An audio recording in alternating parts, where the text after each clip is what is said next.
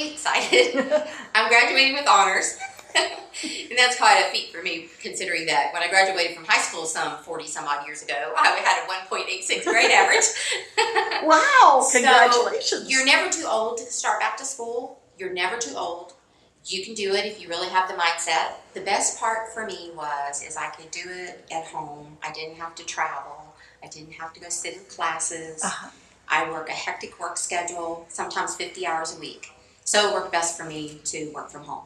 I think the education has helped broaden my scope of nursing, and there are probably management and leadership attributes that I've found along the way. There is a lot about integrity and trustworthiness that I think is very important when you're in the medical field. I think it's exciting, and actually I'm considering the master's online, so we'll see how that goes.